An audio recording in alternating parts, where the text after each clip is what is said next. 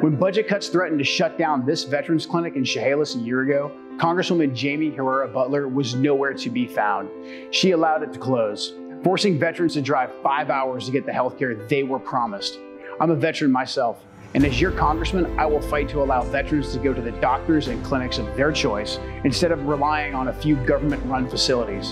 Jaime Herrera Beutler abandoned our veterans, but I've got their backs. I'm Joe Kent, America First Republican for Congress, and I approve this message.